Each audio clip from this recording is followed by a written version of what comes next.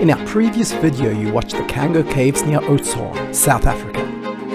Today we're showing you other things you can do in and around the Oudtshoorn area. Even movement can scare the meerkats away. This one behind you. We are going through the longest tunnels in Africa.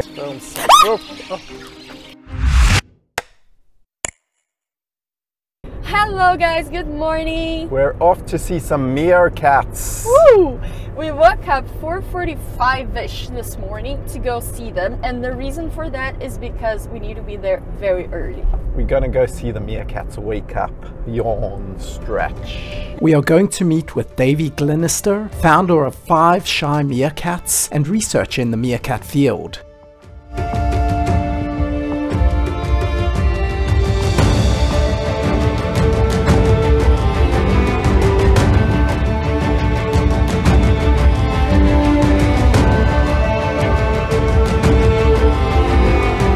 Guys, this is how it's done in the bush.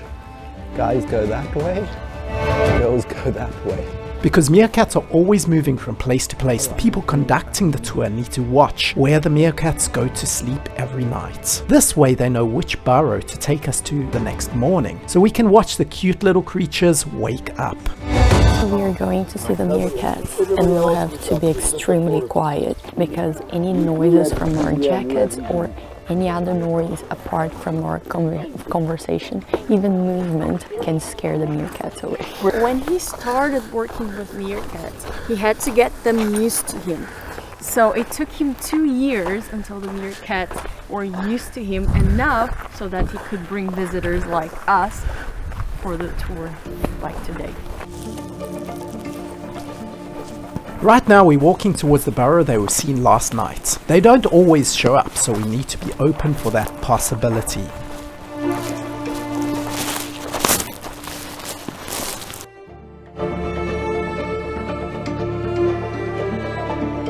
After about an hour's wait, the first meerkat finally came up.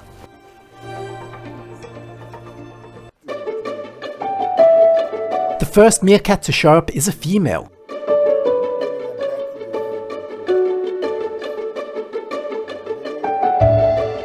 She's clearly not scared of us. If she was, she wouldn't have her back towards us. Little by little, the other family members come to introduce themselves.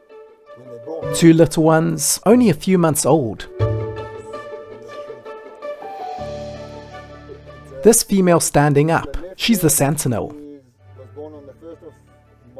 It's her job to keep an eye on any predator and warn the whole family of potential hazards. You probably watched long, dramatized documentaries on meerkat families and their heartbreaking losses every time a predator shows up and kills one of them. Well, sorry to say, but they lied to you. Meerkats have no sentimental memory. They know their family members based on smell.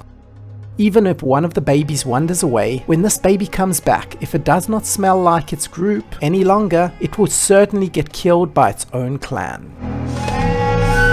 Meerkats are omnivores. They eat almost anything, including small reptiles and even scorpions. They are immune to the poison of scorpions. And speaking of poison, meerkats are extremely deadly to humans. They don't suffer from rabies but can carry the virus. It only takes one bite from an infected meerkat to end the life of a grown adult. Davy told us about a friend of his who also worked with meerkats that had passed away a few days before this filming due to the meerkat attack.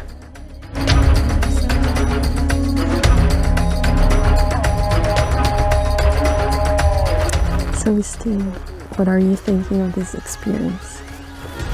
Very cool to see the mongooses big. So they just basically sit there for about an hour or 2 until it's time for them to look for breakfast. In TV you will see a lot of action, but here we will just see them sitting, and once they're gone, we go as well.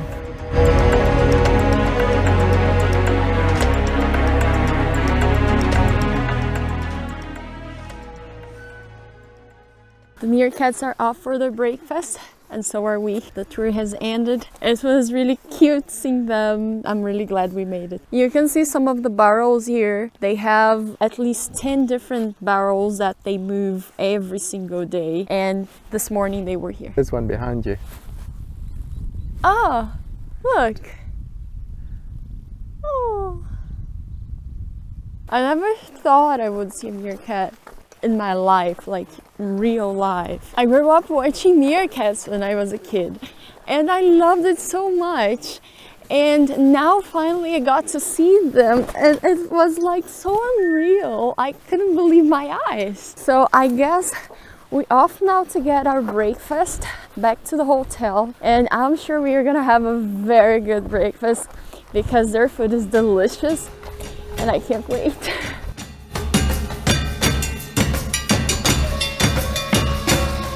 It's already about 8:01. The mongoose are out hunting, hidden away, and we're off for our next stop. I think we're gonna get some food as well. Scorpions, bugs, snakes, all of that good meerkat stuff.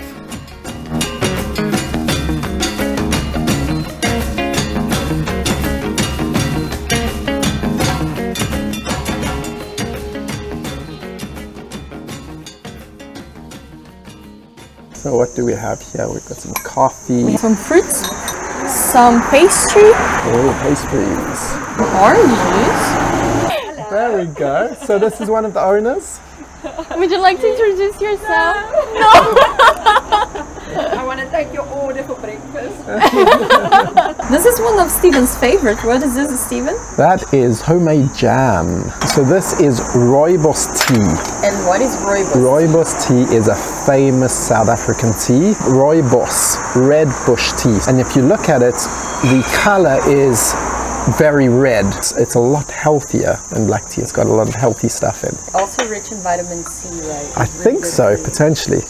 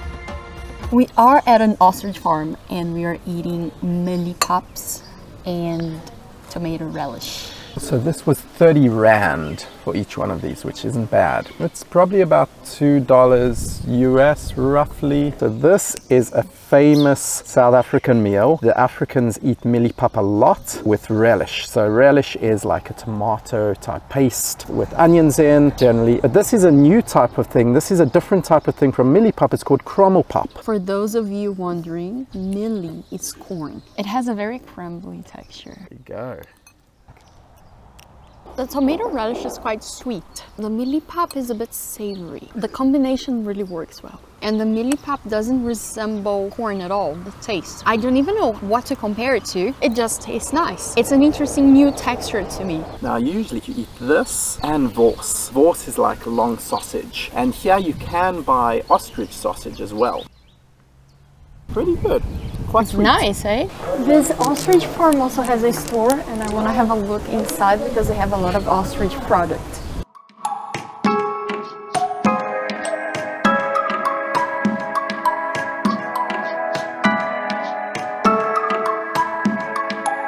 Okay, now we're talking Africa. Africans are very artistic. Look at these ostrich eggs here. They are not hand painted, but they are very nicely decorated. They really resemble Africa in each one of the pictures. Ostriches are big things here in Oudtshoorn. So if you ever come to Oudtshoorn, make sure to visit an ostrich farm. You can go on a tour and see them. It's really cool. You can pet them. You can also feed them if you want. I think these ones are hand painted.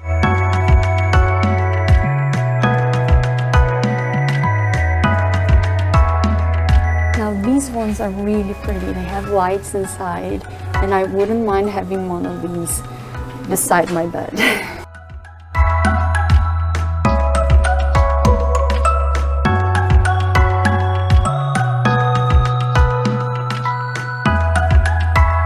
This one, would you like an egg bowl?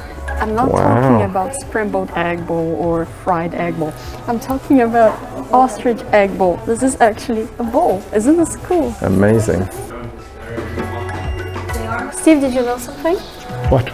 Ostrich eggs are extremely strong, so much so that they can take the weight of a grown adult on top of them without breaking. Wow, the egg won't break. No. Amazing. Steven, I think our car needs a wash. Badly, badly. And I can prove it. Someone wrote their names here. Monja and I wonder who they were. When you are on the road like for about a week, you don't really have the time to wash your car. Oh wow, look at these ostriches. Wow, aren't they big? You're at an ostrich farm, Naz? I am. They can run really fast. I will not tell you how fast they can run because I will probably be wrong, but they run very fast. I think it's something like 120 kilometers an hour, I think. Wow, really? I'm not sure. Now, if you come to Oudtshoorn, Stephen, help. Oudtshoorn, you have to visit an ostrich farm because Oudtshoorn is famous for its ostriches. You can come and pet them and feed them. Just one thing, if you do, don't ever wear anything shiny because these things will go for shiny stuff. Be it rings, earrings, necklaces. They like these things and it can be a bit dangerous. I knew a guy when I was a kid that didn't have one or two of his fingers. I think he was wearing a ring and the ostrich came for it and his fingers. If they eat anything that they are not supposed to eat, like shiny metals and stuff, it will stay in their body like forever, so it's not good for them. One of the things that I found out about Oudtshoorn that it was really interesting to me is that this is the town of a famous evangelist called Robert Thumb. He wrote the book, The New Wine is Better. That's the English version. That's the English version. And I really love this book. When I heard that he was born here, I was like, no way, this is way too cool.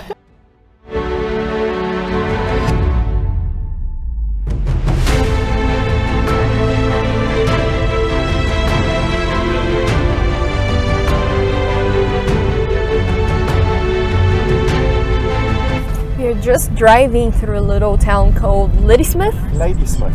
This is a tiny little town in kind of the middle of nowhere. Some cute little houses, a big church, a couple of gas stations. Maybe more, but maybe more. Some restaurants. There was a restaurant that was vegan, organic and free range. I don't know quite how you get vegan fully and free range together. Maybe the vegetables run wild. Bad joke. Both options.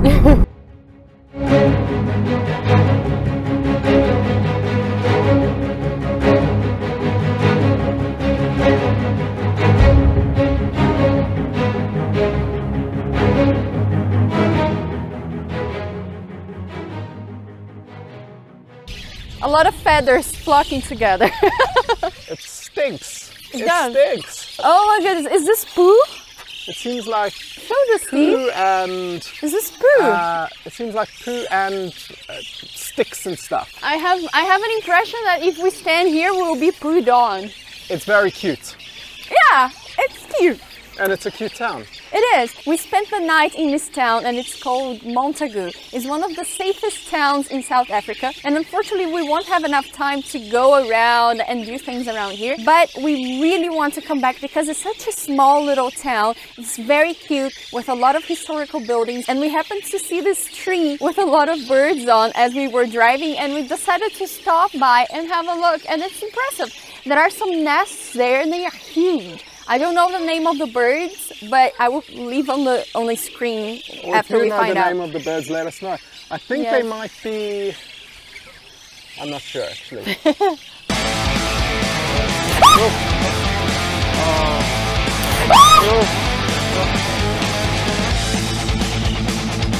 No!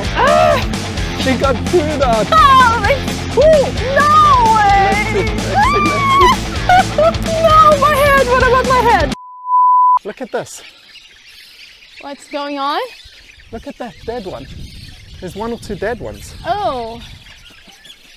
Oh, gross. So they just die and stay here. That is weird. I don't think the other one is one, is it? Or, yeah. I think the reason why there are so many birds here is because there is a pond here and they like water. If you want a free shower, just come stand underneath here. It's probably nutritious.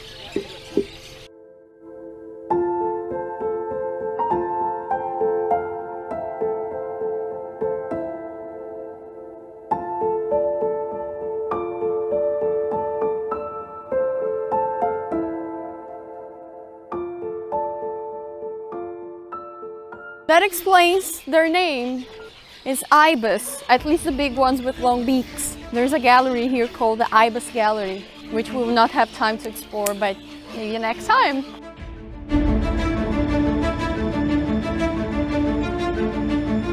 Well, I was wondering what we'd see in a town like this and thought maybe it's a cute little town, but it is a cute little town, but wow, there's amazing mountains around, the birds, it's a really pretty town and we should really try and make it back here sometime and explore more.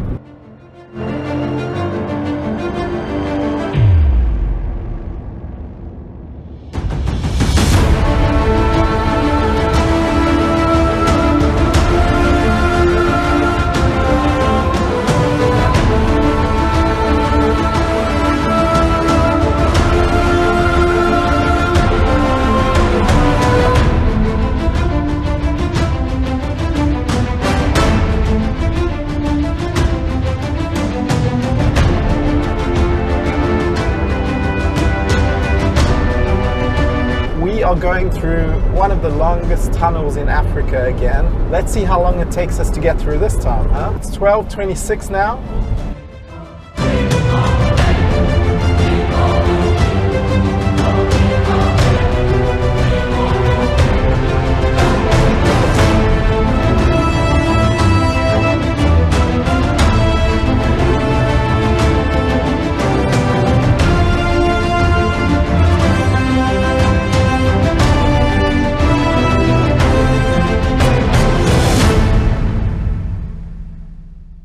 Wow! 12:30.